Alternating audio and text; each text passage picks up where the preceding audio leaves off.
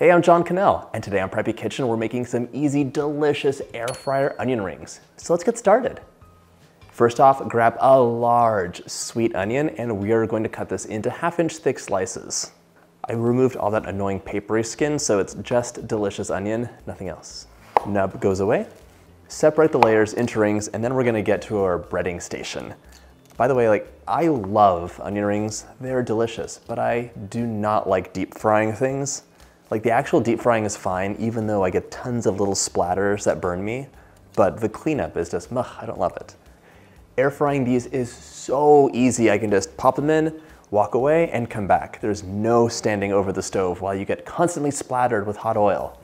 Set this aside, and we're gonna grab 3 bowls. We want a wet mixture, a flour mixture, and a panko mixture. It's that easy. In the first bowl, we're gonna combine 1/2 cup of flour, a teaspoon of paprika. As usual, use any spices you enjoy. Onion powder, garlic powder, some chili powder, anything that works. 1 teaspoon of salt, and just give it a mix. In the second bowl, I'm gonna add 2 large eggs. This is the glue that will hold everything on. Give those a whisk. And we're gonna add 2/3 of a cup of buttermilk. This gives us a lot of nice tang. Mix that up so it's nice and combined.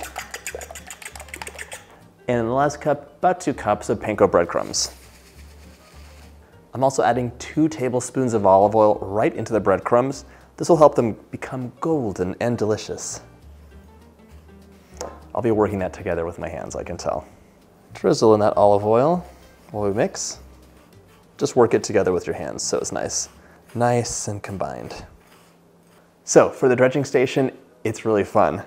Into the flour, first of all, then into the buttermilk mixture, and I'm gonna warn you, your hand is gonna get battered as well, so just be forewarned, it's worth it. Back into the flour mixture. You could turn it around. Okay. Shake off the excess each time. Back into the buttermilk. Ooh, that's good. And now into the panko mixture. Press it down and just kind of cover it up.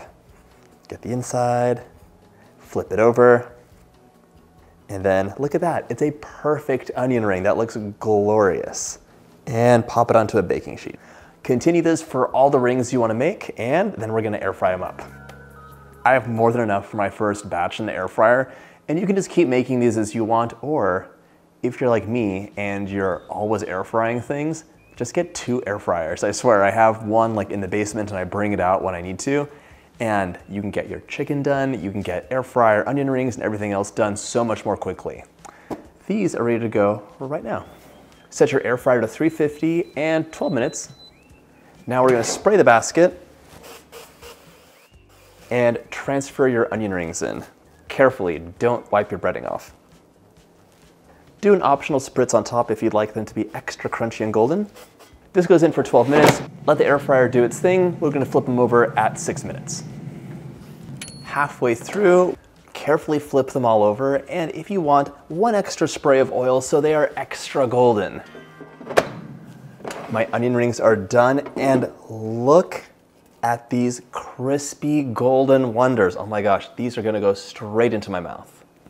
Dip if desired, and they're ready to enjoy.